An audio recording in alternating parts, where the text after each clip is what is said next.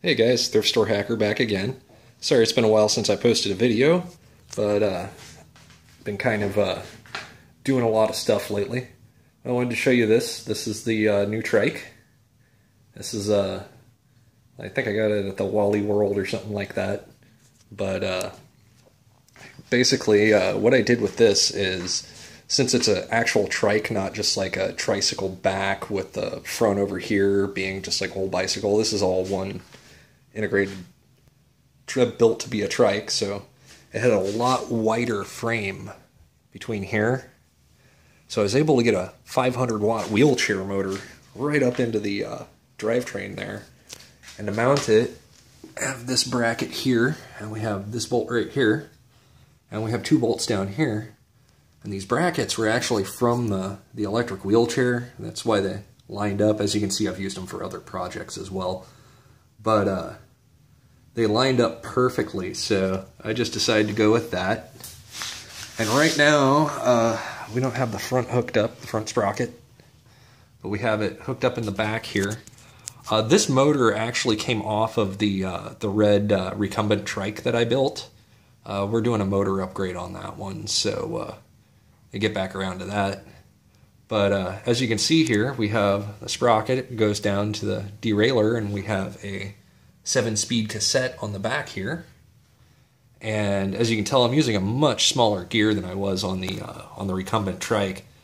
And the gearing on this, you'd probably go to about 5 miles an hour all the way up in the top first gear, which would be the very top one right here.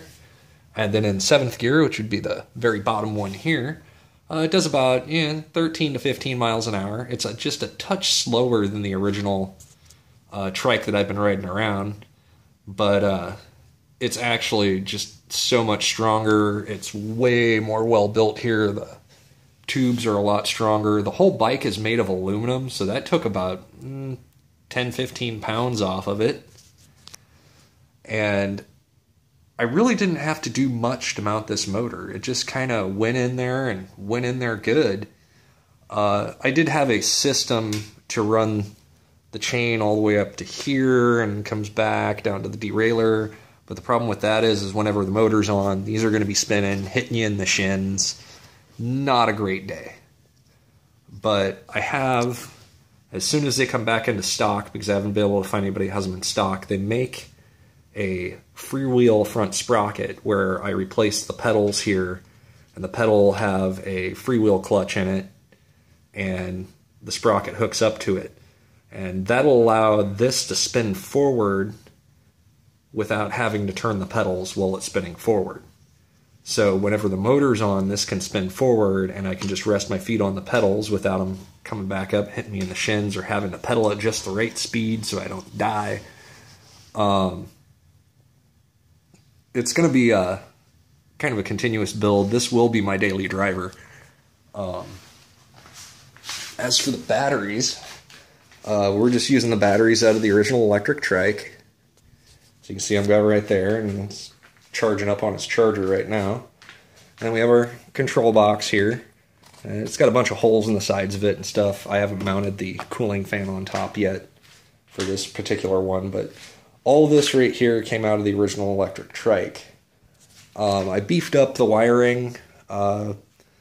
Basically, I had an old set of car jumper cables that had this really thick rubber insulation on it, so I got some connectors and threw all that together. Basically, it was a pretty quick, clean cut operation to get this mounted in.